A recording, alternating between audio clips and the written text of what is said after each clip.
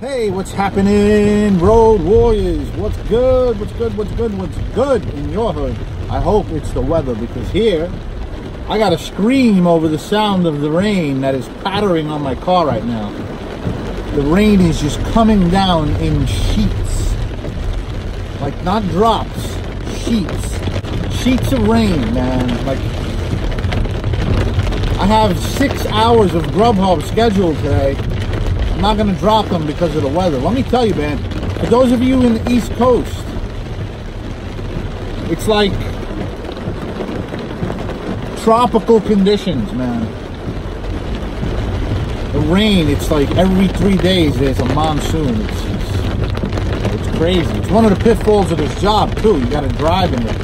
Especially now, it's about 10 after 6. It's still rush hour, and everybody's in a rush. They don't care if it's raining. People are speeding. They don't care. Not me. I'm extra careful in this stuff. Driving at my own pace. Hope you guys are too. So anyway, let's forget about the weather. It's hard to concentrate, to be honest. This rain is like deafening. But I wanted to talk about GRUBHUB, and I meet a lot of new drivers lately who multi-app. Everybody multi-apps. They turn GRUBHUB on and off all day. I'm like, that's not how you do GRUBHUB, man. You don't multi-app with GRUBHUB.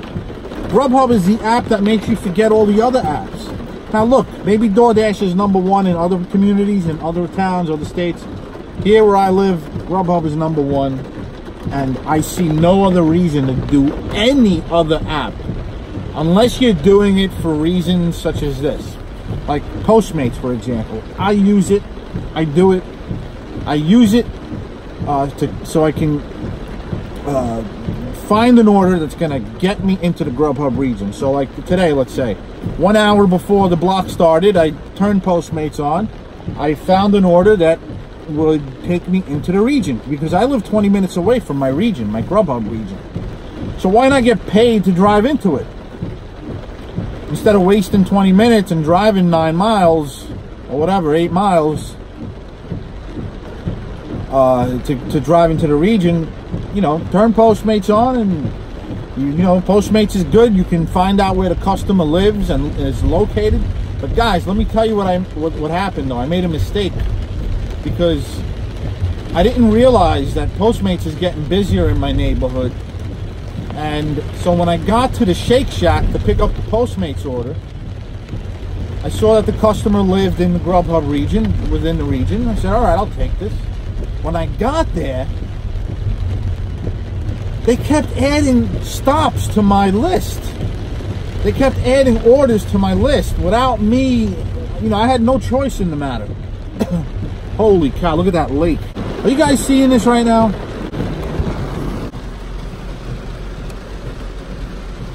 Look at that. Torrential. It's dramatic, so it's good for YouTube. As long as it's dramatic, it's good for YouTube. Back to the topic at hand, okay. So, I got to the Shake Shack, I picked up the order, and all of a sudden, Postmates sent 2 more orders onto my list without me accepting them. They just throw the orders on there. I was like, oh no, am I going to have time to deliver them? I have a GRUBHUB block starting, and I may not have time. And even worse, I may deliver an order that's outside of the GRUBHUB region. Because when you accept an order, you only know where your first destination is. When Postmates just adds orders to your list, they're doing that and not telling you where the customer location is. So I was worried that I was going to have something that was going to take me outside of the region, and I would have had to have dropped my blocks. But come to think of it, I think dropping my blocks would have been a good idea today, because this is some of the hardest rain I've ever seen in my life. What happened was I wound up delivering the food on time and finished. I delivered my last one like 5 minutes before my GRUBHUB block started.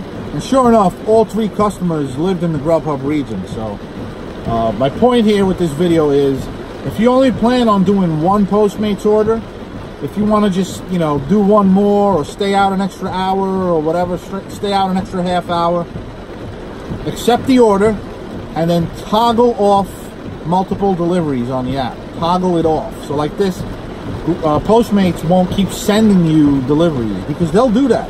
They'll keep piling them on. If you're at like a hot restaurant, like a Shake Shack or a Chipotle, Postmates is just going to throw orders onto your list, and you won't have any choice in the matter. You won't be able to decide whether to accept or reject. So guys, keep that in mind. Remember, if you want to do just 1 Postmates order and you don't want to get hit with a whole bunch of deliveries,